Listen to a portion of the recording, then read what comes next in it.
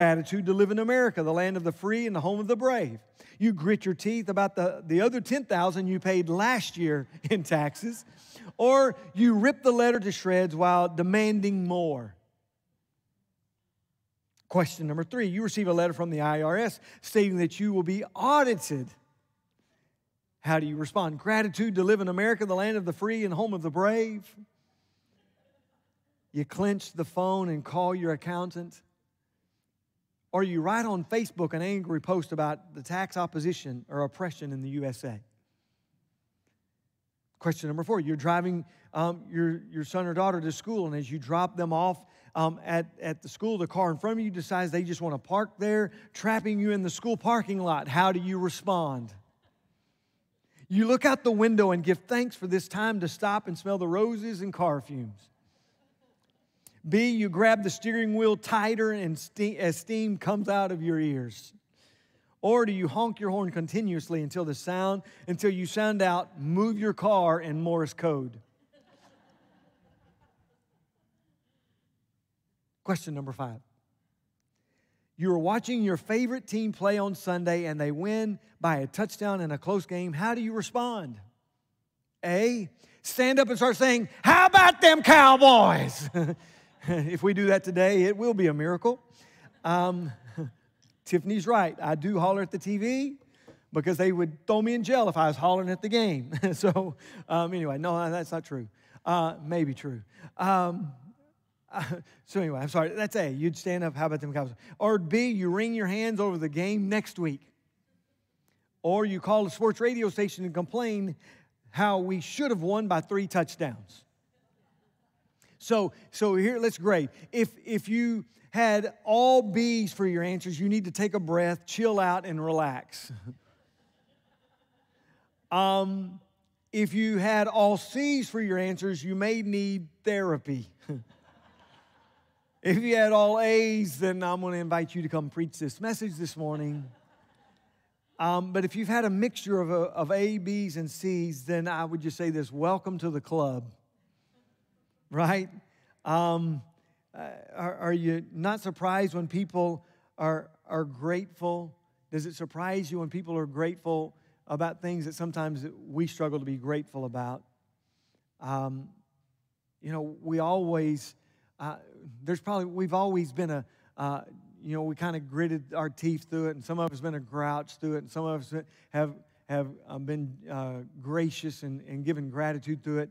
But I don't know that any of us, maybe an all A's, well, maybe Tiffany, but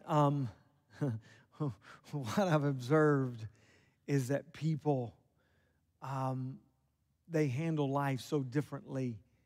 And yet I believe as followers of Christ, the way we should respond to life is with generous gratitude unto the Lord. It may not be all that I want it to be, but thank God it's not what maybe I even deserve. Right?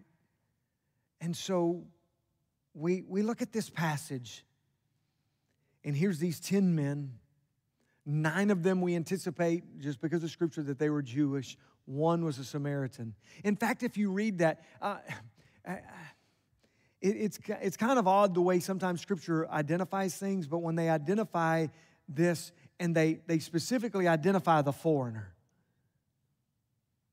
It's almost, if you read it, it's almost a racist thing. It would be like us saying that and using a particular term about someone else, right? Because it says, and he was a Samaritan. Now, one of the things you've got to understand, so a few observations in this one, and I've already stated, it says that they were on this journey, and this journey would have taken several days. Just to drive from Galilee to Jerusalem is about a 2.5-hour, 3-hour drive. So can you imagine they walked this?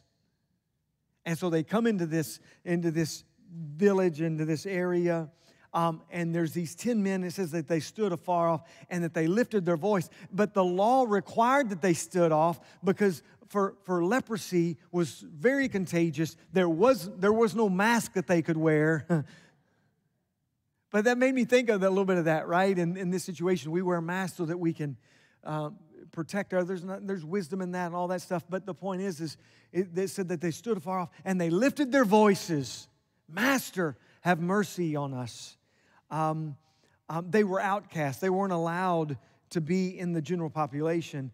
But Jesus' response to him, he says, go show yourself to the priest. And the reason they had to go to the priest was the physician of the day. They're the ones that said, yes, you're clean. No, you're not. They're the ones that would give the determining factor whether these men could go back into the general population or if there were still things that they had to wait on. And if you go to Leviticus chapter 14, you can go in there and you can begin to read the law and what Moses gave to the Israelites as to how they should handle leprosy and some of those different things and all the cleansing and all the things that they had to go through. But Leviticus 14, do that at another time, not right now, because you'll read it and you'll miss all of this good stuff. So that's later on, Leviticus 14. So those are a few observations. When we talk of generosity, it's a readiness or a liberality in giving. And like I said, I don't believe it's just in giving of finances. I believe it's in giving of our time, of our talent, of our lives. Another definition is a generous act.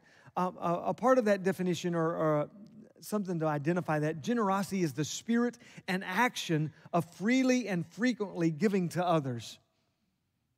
And so I want us to walk through this passage. And because I believe there's some things that we need to learn about being generous with our gratitude. First, it's their request. It says that they lifted their voices and said, Jesus, Master, have mercy on us. Isn't it strange what we'll do to get the Lord's attention? Lord, I'll even go to church today. I'll even pray. I'll even be nice to my spouse. We do those things, right? And why? Because we're trying to attract his attention. It says that right here in this moment that they're standing, and you would think that they were at a worship service or something. Jesus! They were loud. They wanted to get recognized. They probably had their hands raised, right? In this moment, have mercy on us. How often do we go all out to ask, but our response doesn't really match our request? Right? We do all these great things and the Lord blesses us or whatever, and then we never come back to say thank you. It's kind of like this. Have you ever had this? If you've got kids, can we have a puppy, please? I'll feed it. I'll clean my room for the rest of my life. And all these things, right? They're going to give you all these great things that we're going to do. Tiffany came to me one time. She goes, can I have a cat? I'll feed it. And I'm like, no, you won't.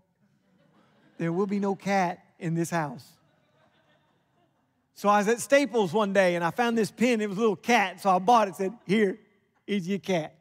Anyway, but right, the request, all the things that we'll say that we'll do in order to, oh, God, I promise I'll never do that again. And yet 10 minutes down the road, it's like, oops, I did it again. Anyway. But here's the awesome thing, Jesus' response.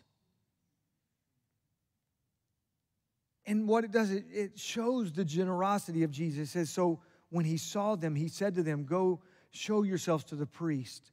And so it was as they went, they were cleansed. Now, we don't know how far the priest was from them, right?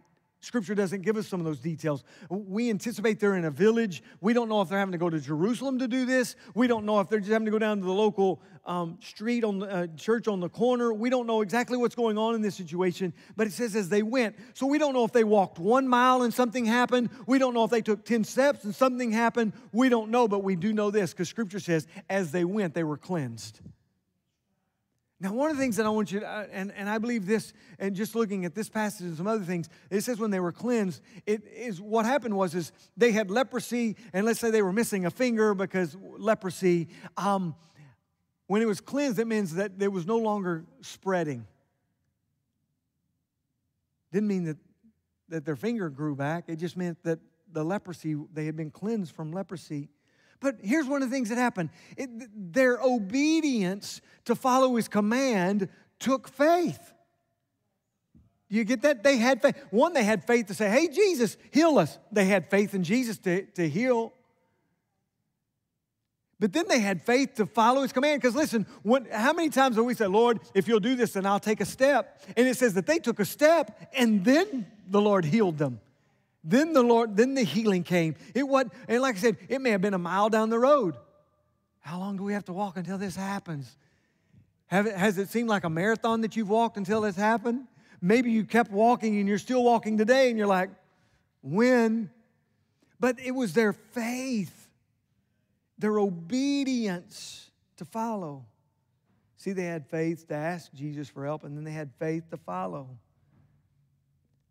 But then there's a response that takes place that separates two different classes here, two different people. Not just from an ethnic change, but there were 9 that kept walking, but one of them responded. Listen, can you imagine this? Because Scripture doesn't show us this, and maybe when we get to eternity, we can ask, Lord, what happened here, and how did this all play out? And probably when we get there, it won't make a difference. But anyway, it's good to think about now. Let's just say they walked a mile down the road, and he realizes, hey, I'm cleansed. That meant he had to turn around and walk another mile to come back to find Jesus. Some of us find it hard. Well, we'll leave that alone. But it says, and one of them, when he saw that he was healed, returned and with a loud voice glorified God and fell down on his face and at his feet, giving him thanks, and he was a Samaritan. It says the loud voice. And I believe with the same level of intensity that he asked to be healed was the same level of intensity that he came back to give thanks. I don't believe that he was like, well, I'm loud now and I'm quiet now. I believe that when he recognized what the Lord had done for him, that he came back and with a loud voice. It says that he fell on his face at his feet, giving him thanks. But he came back to give thanks, and his thanks or his worship or his gratitude would be recognized as his faith. But listen, what else did he have to give? Think about it. He's an outcast. He has no means of income. He's on his own. He's a survivor at this point, right? He's just hoping that they don't vote him off the island because he's a Samaritan.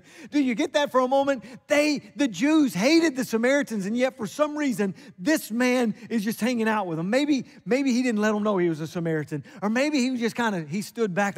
I don't know what it is, but in this moment, here he comes, and he doesn't have anything to offer, but what does he do? He comes and gives all that he had. Do you get that? He came and just, Lord, I can't imagine. We've sang that song. You've probably heard the song many years ago that came out. I can only imagine. When I get to heaven, have you ever thought about that? What is going to happen? Maybe I'll stand and worship. Maybe I'll shout. Maybe I'll fall. I don't know what it's going to be like, and I don't know it. It'll probably be all of those all in a matter of moments. But he gave all that he had because he had no means. He was an outcast. And his level of worship may not have matched the level of blessing, but he gave his all. What else did he have to give? I'm going to ask you, what else do you have to give?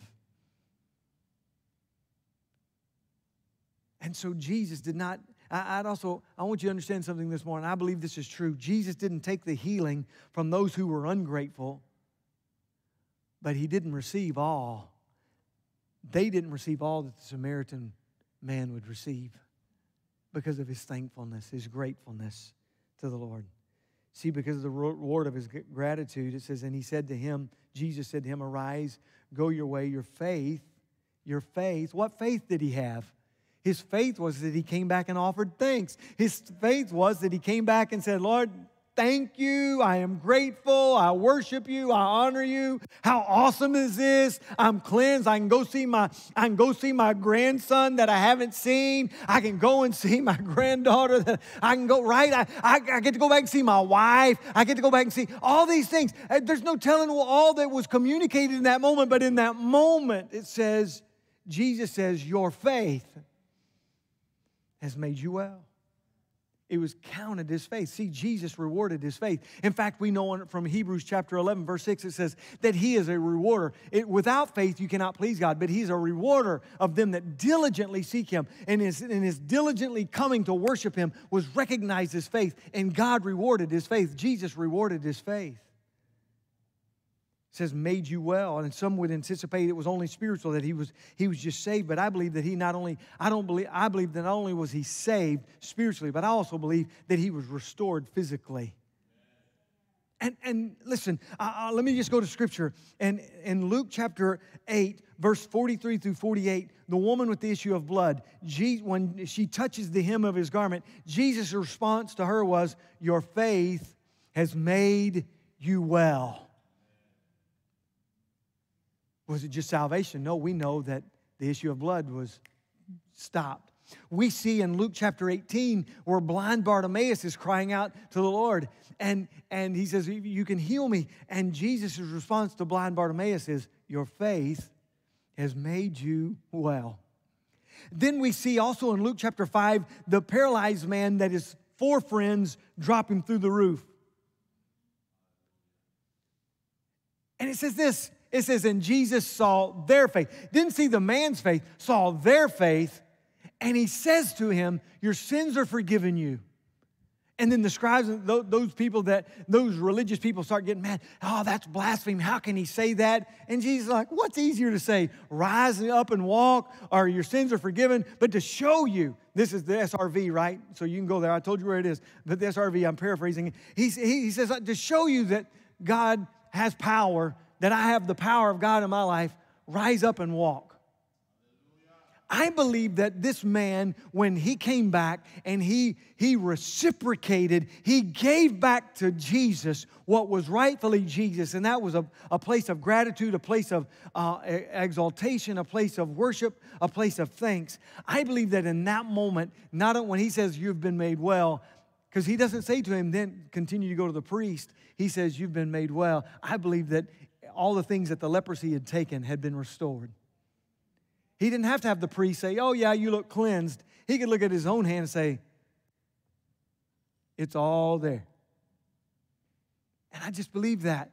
And I've shared some scripture with you, but Jesus' generosity to heal generated a response of thanks and worship. He worshiped and gave thanks with a grateful heart. With a grateful heart. And so let's be grateful.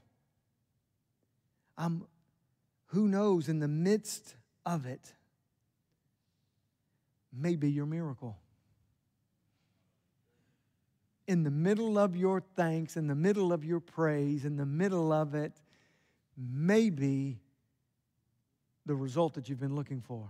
Well, listen, I'm just telling you, we need to learn to be generous unto the Lord in our worship. In 1 Thessalonians 5:8, Paul writing to the church, he says, "In everything give thanks, for this is the will of God in Christ Jesus for you." For us. Give thanks. It didn't say give thanks for everything. It said give thanks in everything. So in the middle of the crisis, give thanks. In the middle of the difficulty, give thanks. In the middle of the 10-item checkout and the person in front of you got 15, give thanks. Right? In the parking lot, give thanks. The IRS, give thanks. Come on, right? In it, not because of it, but in it. Why? Because He's worthy. He's worthy. I want to be generous to Him because He's been more than generous to me. I want to be generous to Him with all of my life and all that I am because He's been more than generous to me. I didn't do anything to really receive other than to say, "Would you ask?" But I didn't do anything to deserve His grace and His mercy that He's extended toward me. His faithfulness and His goodness. But in everything, give thanks. See, God's generosity compels a response. I shared this with you last week, but I believe it says in 1 John 4:19, we love Him because He first loved us. And so there's a place of reciprocation right there because He loved me. Well, I'm compelled to love Him. Well, listen, I'm compelled to be generous toward Him in my worship because He was generous toward me. And so there's a place that His generosity compels something out of me. That when we come in and we stand and sing, or we stand, however it is, listen, there ought to be, wow, I'm just so tired, I'm this, all these things are bad. Listen, you're not giving thanks in it. You're trying to give thanks through it. And you can't. You got to give it thanks to Him in the midst of it. And so we reciprocate to God because He is so generous toward us. I would say this: if we struggle to be thankful, you probably struggle to be generous. If you struggle to be thankful, you probably struggle with being generous. And this morning, as I was looking at this passage came to my mind, and there's a phrase in here that weighs heavily in the midst of this. Luke 6:37 and 38, he says, "Judge not, and you shall not be judged. Condemn not, and you shall not be condemned. Forgive, and you'll be forgiven. Given, it will be given to you. Good measure, pressed down, shaken together, and running over, will be put into your bosom." And get this: for with the same measure that you use, it will be measured back to you. Oh, Lord, forgive me for my lack of generosity toward you and toward others. Lord, help me to be generous because you've been so generous to me. I want it measured out. I want to be gracious, and I want to be forgiving, and I want to, I don't want to be condemning. I want to be a giver. Why? Because with that same measure that I use, it's going to come back. That whole idea of sowing and reaping. If you give sparingly, you receive sparingly. But if you give generously, you receive generously. And so let us be generous in our worship, not because I'm going to get more, but because He's more worthy of it. I want to be generous in my gratefulness. And so I would say this morning, as we talk about generosity, we need to be generous to God with our gratitude and thanks. But I think we need to be generous with each other with gratitude and thanks. We ought to be generous to each other. We ought to be generous to those people that have 15 items in the 10-item line, and we ought to be generous to them and forgiving and not knowing the things that they're walking through in the midst of that. They got in that line because there was no line, and they needed to get out to go home because they got a son or a daughter that's sick. We don't know all the stories, do we? But a lot of times we can be very condemning. We can be very judgmental. Oh, they shouldn't be here. But if you knew the whole story, you'd just say, hey, can I buy your groceries too? But most of the time, we're not generous like that because we're like, oh, they shouldn't have done that. But aren't you glad that Jesus didn't do that toward us? Romans 5:8, man, it ought to be a pillar in our lives. God demonstrated His love toward us, that while we were still sinners, Christ died. He was generous to me when I rejected Him. He was generous toward me when I would turn my back on Him. He was generous toward me when I would be arrogant toward Him. He was generous, right? He was generous. How generous should I be in return? Oh, what a gift. Oh, what a price that He paid. And we're talking about generosity. But we're talking about being generous with gratitude. In this season, obviously, in this Thanksgiving season, we're always thankful, right? We should be. We should always be thankful in all things. But the thing is in this season, it gets highlighted by a lot of different things. But I would encourage us, let's look for opportunities to be generous with gratitude, with thanks, and with praise. Because here's the thing, you don't know the doors of opportunity and the doors of blessing that you may be opening. You don't know the doors that you may open that you thought, I'm going to change it to be generous. Why? Because He was generous toward me. It says this of Jesus in Hebrews. It says, for the joy that was set before Him, He endured the cross. You know, the joy wasn't eternity. The joy was you and me. We were His joy, that we would be reconciled to the Father. That was the joy that He would go. He didn't grit it out. But He was gracious toward the Father and gracious to us. And because of that, you and I ought to be generous. Not just financially, but in every area of our lives. with everything that we do. We ought to be generous driving down the street, and we ought to be generous in the line, and we ought to be generous wherever we go. Why? Because of the work that He did in us, the work that He's doing in us, and the work that He will do in us. Lord, help us to have an attitude of generosity with gratitude towards You and toward others.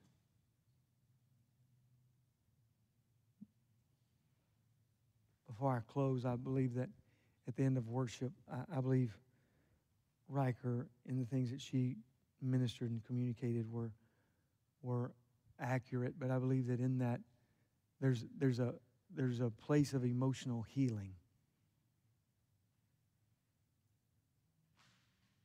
And sometimes it's our response that opens the door to that healing. It was this man's response that opened the door to his full and complete healing. And so maybe there's some mental anguish, or maybe there's just some mental things, emotional things. And I believe that the Lord is able to heal. I believe the Lord desires to heal. I believe that in our society, in our country right now, one of the greatest things that happens, and we hear it all the time right now, talking about mental issues and mental health. And listen, whenever you have an expectation and the expectation doesn't go the way you want it, then you have mental anguish. And I just want to tell you something. There is a peace that passes all understanding that can overcome the anguish of life and the anguish of disappointment and the anguish of loss and the anguish of life. But I want to say to you this morning, if that's you, if you are in need of that, I believe that the Lord is here to minister to you. I don't have to lay hands on you. In fact, Jesus didn't even lay hands on these 10 men. It says that they were walking away from Him, and the Lord was able to heal him. I'm telling you, I don't have to lay hands on you. I'm just telling you, if you'll receive what He has for you. The 10th man, the Samaritan man, he gave us a great illustration as to how to respond. In a place of gratitude, in a place of thanks, in a place of praise. And so, Lord, I pray for those today that are anxious. Lord, they're disappointed. They're frustrated.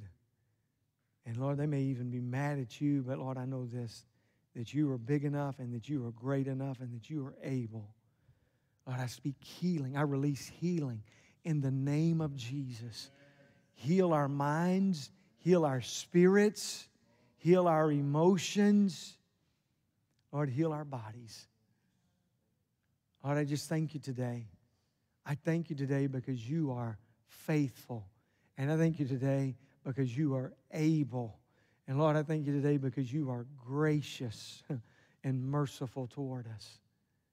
And so, Lord, I just give You thanks. I give You praise. Be healed in the name of Jesus. Amen. Come on, let's give the Lord praise today, would you? Hallelujah! Lord, You are worthy. You are worthy.